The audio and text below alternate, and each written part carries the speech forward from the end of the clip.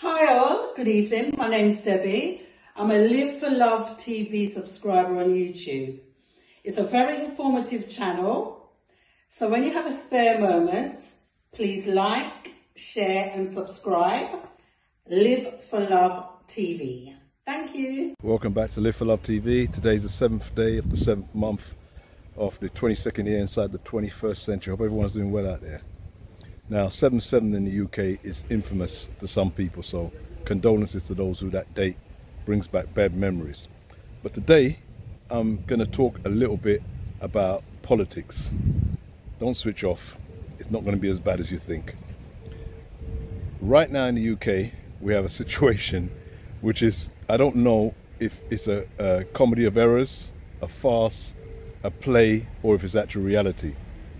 But the current Prime Minister, Mr. Boris Johnson, it looks like almost everybody in his party, or the majority of people in his party right now, realize that his position is untenable. Two of the most powerful positions in his cabinet have gone. And last night, people were going into him, one after the other, to say, I think the time is up. I think it's time for you to leave. Now, even one of these people were Mr. Michael Gove, who is a big hitter in the Conservative Party, apparently. And he said to Mr. Boris, he walked into Boris and said, Boris, I think it's time you have to leave. And he said, okay. Boris looked at him and said, okay, you're sacked, get out. So he's digging his heels in, Mr. Boris Johnson, which nobody can be surprised at. And what's hilarious is, 2 or 3 weeks ago, these very people who were trying to tell him to leave voted for him to stay. They had an option to get rid of him, and they voted for him to stay. Now this man, anybody who knows anything about history will realize that this man is a despot. Just like all the despots you've had around the world throughout history. He's one of these people where he's a power to himself. And for anybody not to have realized this until this time is absolutely hilarious. This man listens to nobody. It is even written in his school reports. And this is what's so funny. When a man was in his teens, his school teacher literally said, this young boy doesn't listen to anyone. He's a law unto himself. And he's gone through the whole of his career doing the same thing, one after another, till he gets to the top job. And now people are realizing he doesn't listen to anybody. I mean, this goes to show you how delusional most of us are, especially these people in politics. Anyway, we've seen all this before. Boris Johnson right now, I don't know if he'll be in power by the time you see this, but he is actually a wounded animal right now. And we've seen wounded animals before. I mean, I'm old enough to remember 1979, 1981, when Margaret Thatcher had come into power, took on some of the workers, and within no time she had 3 million people unemployed, a record at that time. And I was working in a place called St. Thomas, so I remember this clearly. And there were marches up and down the country, Maggie, Maggie, Maggie, out, out, out. Maggie, Maggie, Maggie, out, out, out. If you're old enough, you'll remember that. But what happened? She started to stir it up with the Argentinians, got herself into a battle, into a war, won that war, and came out smelling of roses. They couldn't get rid of her for many years. Now, a history lesson to the Conservative Party, if they need it from me, is that the only way they could get Maggie out was when she took a trip to France. And they colluded together in the UK, and including Douglas Howe, which is their deputy, they all came together and got rid of her. They couldn't do it while she was in the country of the UK. And they're trying to do it right now while Boris is in the UK. They should have done it when he was in Ukraine the other day. That's how you deal with despots. Doesn't matter which continent they're on. When they take a trip, you make it so that they can't come back as leader. That's known throughout history. So they had so many options to get rid of this despot, so many options to get rid of this man, and they haven't taken any of them. And now they're surprised that he's prepared to bring the ship down with him. He's prepared to bring the whole Conservative Party down with him. They're surprised by this. That's the most surprising thing to me and to anybody who's got any common sense, how they can be surprised that this man would rather bring down his party than lose power. Of course he would. That's what a despot does. That's what these kind of people do. Whether you call him narcissists nowadays or whatever word you want to use, Boris fits all of the criteria. Now, the truth is, yeah, on Boris's side, he is an amazing person from the point of being elected. I don't know how many Conservative people could have actually won the Mayor of London, since London is basically a Labour stronghold, and he actually went up against a Labour person and beat him. That in itself was remarkable, and that should have been a warning sign that this man can win elections against the grain. That would mean certain people who are undecided and Labour voters would have had to have voted for him in London, which is again remarkable. He was in Theresa May's government. He decided to resign from that government because he knew she was going down, and he didn't want to be there when she went down, a bit like what these two cabinet members have done right now. They believe he's going down. They don't want to be in the party at the time that he goes down so that they can run for election or get their top position. It's all tactical. It's nothing to do with morals, and we can no longer, stand by this and the truth is not being told. It's a load of rubbish. Absolute, complete foolishness. Especially the health secretary one. I think he's Javid, I think his name. He's coming out with all this stuff about, enough is enough and all this. Absolute rubbish. The truth is, you weren't invited to the parties. That's why you didn't get a fine. You weren't actually invited, and now you're upset. That's why you've resigned against him. And the only reason you probably wasn't invited, and Rishi Sunak he wasn't invited to the parties, because you probably don't sniff enough coke. It's a coke party. So if you weren't invited, it's just one of those things. It happens to me as well. So I don't take it personally.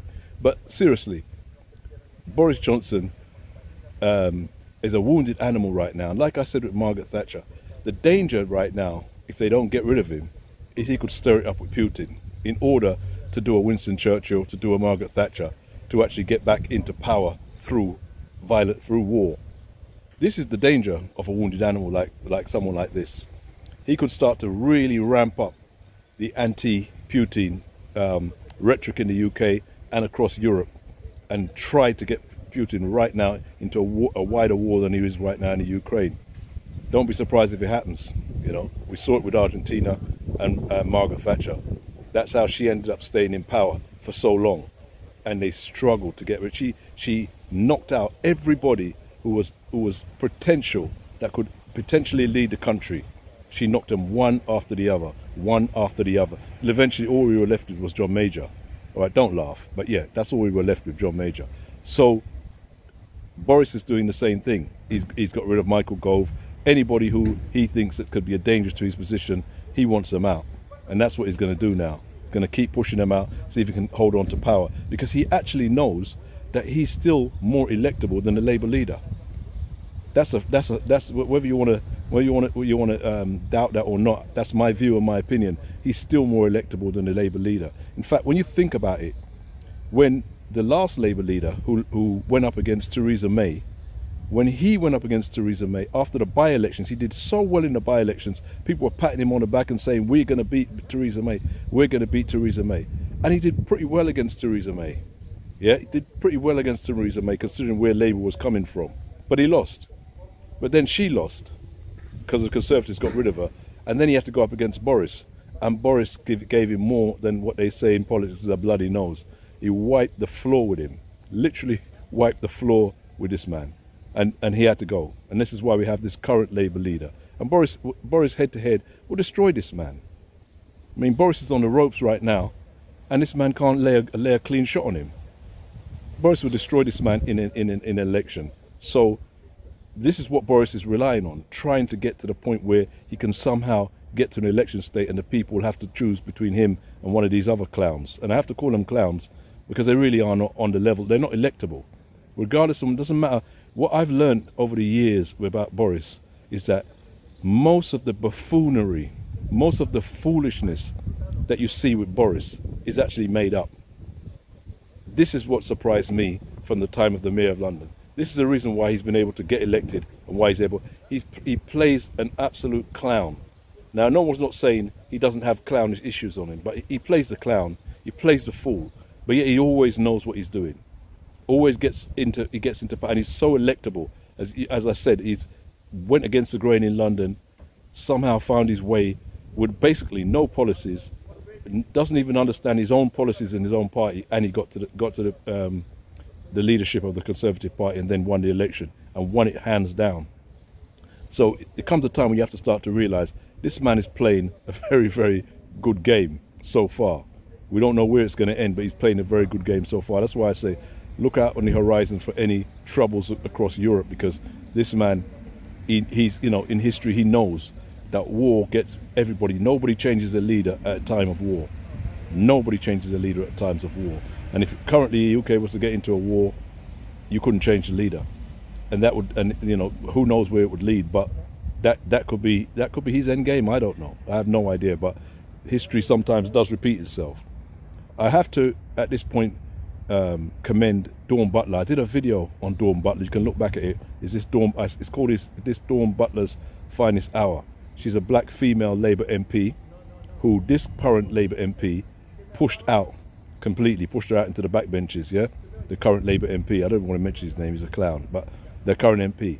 This woman went into the House of Commons and called Boris a liar. And she was given the chance to take it back because you're not allowed to do it in the House of Commons, and she refused to take it back. Well, I said that was her finest hour. But see, depending on what we've seen coming out of Boris and what's coming out of 10 Downing Street and the lies and lies and lies and lies, she should be actually the Labour leader. And the guy who's the Labour leader right now, he's an absolute joke. Absolute joke. The best person in his party, the strongest. The one thing you can be sure of about all of these politicians in the UK, they have no backbone. They have no backbone. They've had options to do things and they haven't done it. This man's got no backbone. That's why he can't take on Boris. That's why I said Boris is cleverer than you think, because Boris actually has got backbone. He has got backbone. He may be, you know, wrong about many things and he may be a liar about many other things, but he's got more backbone than all of the politicians in his party. And it's clear to see right now.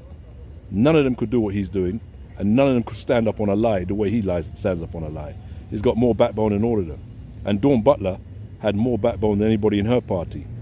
And this is where we're at. So, you know, kudos to Dawn Butler, a black female. Not surprising that she's the strongest MP on the other side. That don't surprise me. But anyway, that's another day, another story altogether. But I'll come back at this, because by the time you've seen this, I'm sure events will have moved on drastically. Maybe more resignations. Maybe Boris himself will go. But I tell you one thing: I would be surprised if he actually does have the gall to actually. He just doesn't come. He doesn't have that in his character, from what I can see. He's living in a world that he's made for himself, you know. So resignation would mean that you're living in a world that the rest of us are living in. He only ever resigned from Theresa May's government because he was positioning himself for power. He didn't resign for any moral reasons or anything like that. Very clever man. Anyway, take care. See you soon. Live for Love TV. This is Live for Love TV. Live for Love TV. Yes, I am. One step more. One step more. One step more. Until you reach your goals. One step more. Save them soul. One step more. One step more. How good it is to reach the Live for Love TV. This is Live for Love TV.